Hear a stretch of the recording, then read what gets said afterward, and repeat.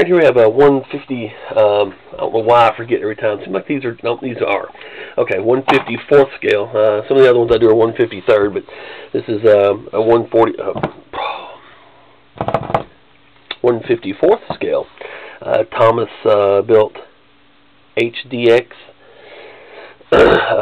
actually Saf T Liner HDX, HDX model. Again, if you haven't seen these videos before, these cars or buses are completely metal. The windows are not even windows; they're actually just painted black to appear as windows. So there's nothing. Just like I said, just a solid cast piece of. I don't know what they make them out of. They're not aluminum, but anyway, some kind of pot metal, magnesium, or something cheap, I'm sure. But regardless, they are what they are. Still a pretty cool model. This one has been decaled, bus number 178077. I'm falling apart. Clark County School District on both sides. This is for a customer. I won't mention any names or anything. Just leave it at that. But because it's for a gift, I believe. So you can see name and number on both sides. As for the lighting,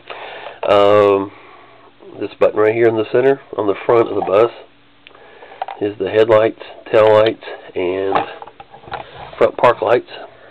You can see those parking lights there. Of course, you can obviously see the headlights because they're brighter than crap. Not that crap's bright.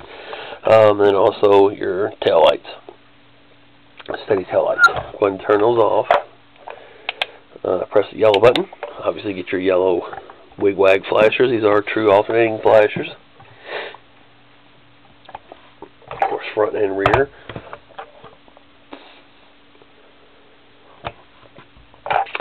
Turn those off. I didn't have, my red paint is actual enamel, so it takes longer to dry, so I don't want to push right in the center of it. Messed it up.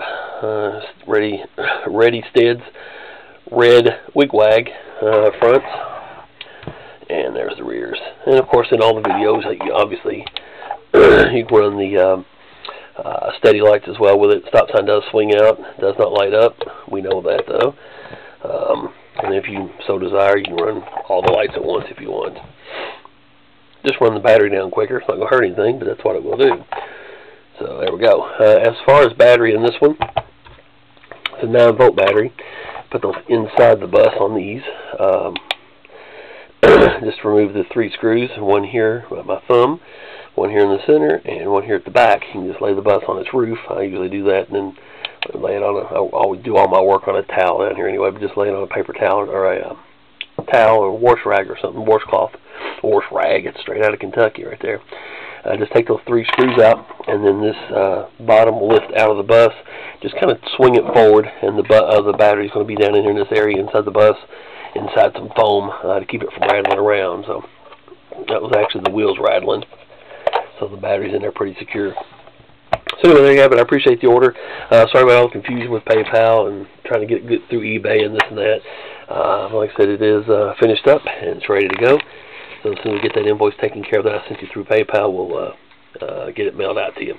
Appreciate it. Again, sorry for all the issues back and forth with the PayPal and eBay. Thank you again for the order.